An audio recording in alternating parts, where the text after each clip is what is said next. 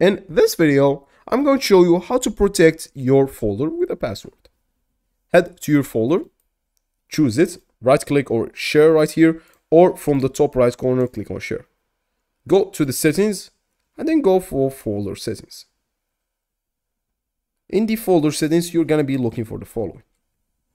As I said, if you're using the actual premium package, you're going to find the link for edit or link for viewing, for example, and anyone with a password, and then you'll be able to generate a password and you're good to go.